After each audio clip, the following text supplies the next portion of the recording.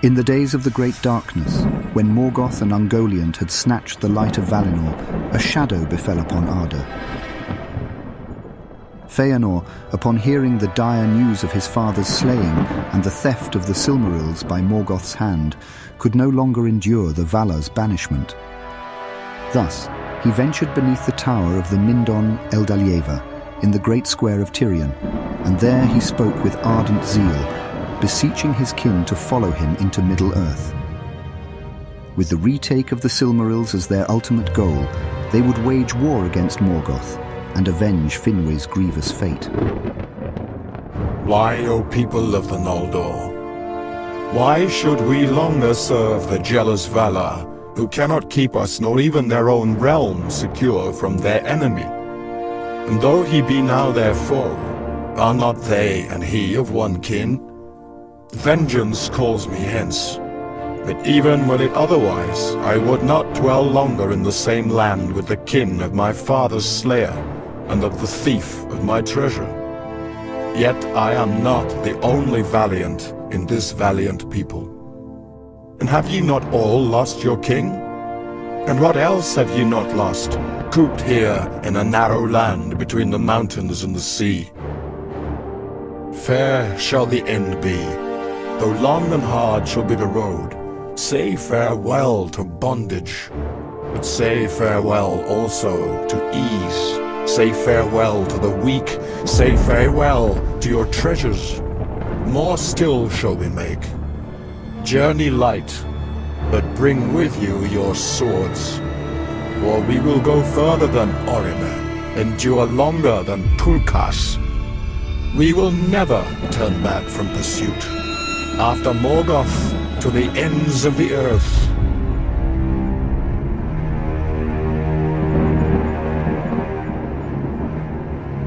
In the end, Fëanor's words proved too potent, and a large number of the Noldor pledged their allegiance to him. But consumed by his unyielding pride and wrath towards Morgoth, Fëanor and his 7 sons swore a dreadful oath. It was a vow that none should break, and none should take, for it invoked the name of Ilúvatar, and summoned the everlasting darkness upon them if they failed to keep it.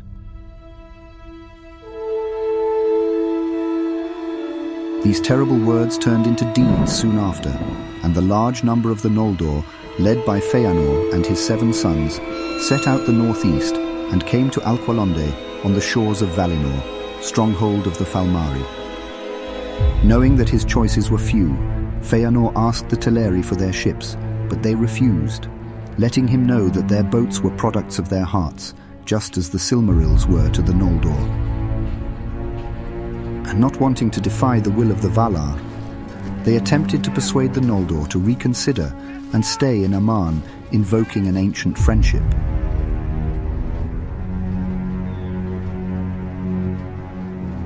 But the Noldor started taking the ships by force, and now, angered Teleri, also begun to threaten the Noldor with rocks and arrows.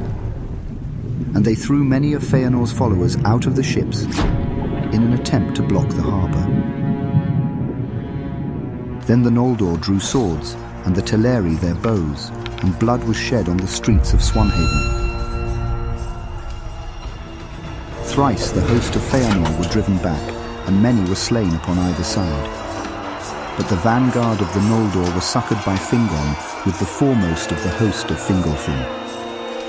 Seeing their own kin falling, and assuming the Teleri had attacked the Noldor under orders of the Valar to waylay the march of the Noldor, they become fierce and desperate, and thus many of the Teleri were slain, and their ships were taken. Then the Noldor set off towards Middle-earth. Olver, king of the Teleri, called upon Osse for aid, but he came not.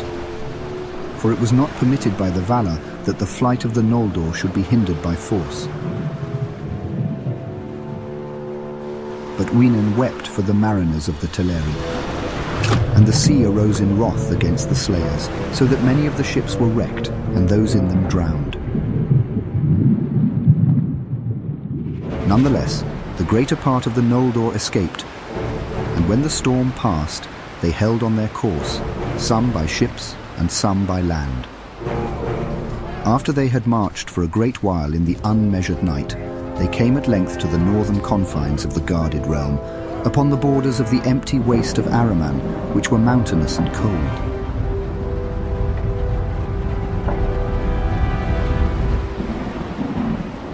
There they beheld suddenly a dark figure standing high upon a rock that looked down upon the shore. Some say that it was Mandos himself.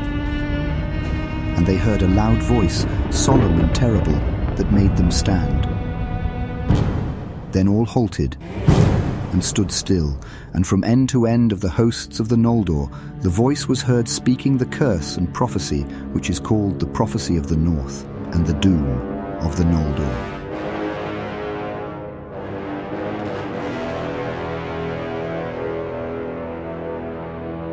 Tears unnumbered you shall shed, and the Valar will fence Valinor against you, and shut you out, so that not even the echo of your lamentation shall pass over the mountains.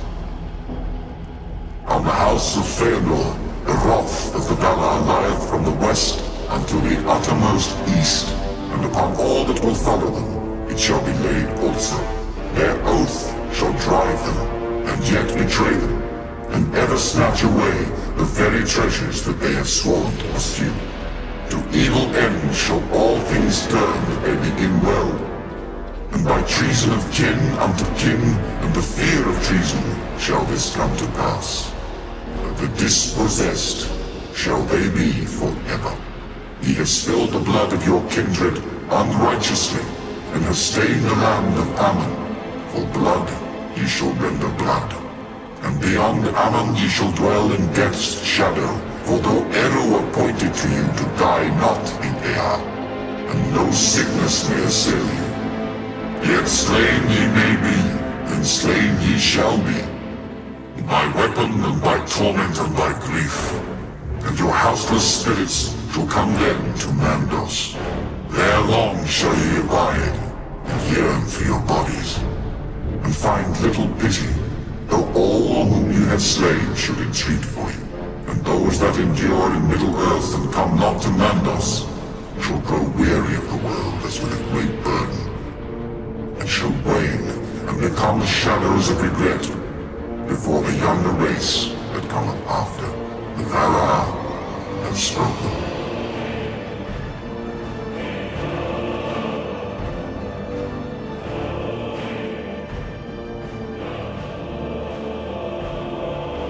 Upon hearing this, many of the Noldor who did not partake in the kinslaying, including Finarfin, returned to Valinor to be pardoned by the Valar.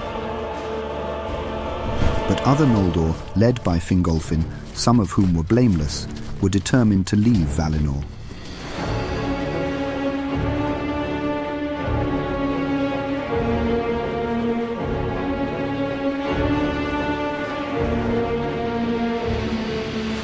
Fëanor took his sons and those who were most loyal to him and stole the boats so they could cross the sea first. Then, upon arriving in Middle-earth, Fëanor burned the ships, ensuring they could not be sent back to Valinor. But since Arda was flat in that ancient time, Fingolfin saw the great burning of the ships, and thus knew that Fëanor had betrayed him. Nevertheless, the remainder of the Noldor decided that if they were to reach Middle-earth, they'd have to travel further north and cross the sea at the grinding ice, which cost them many lives along the way, as many perished in the crossing. And so, the Noldor, bearing the weight of their doom and burdened by the terrible kinslaying, forged ahead, enduring the perils of the lands and seas. Yet their resolve remained unyielding, fueled by a burning desire for vengeance. The stage was set for a great saga, where the War of the Jewels would unfold, and the echoes of their deeds would reverberate throughout the annals of Arda.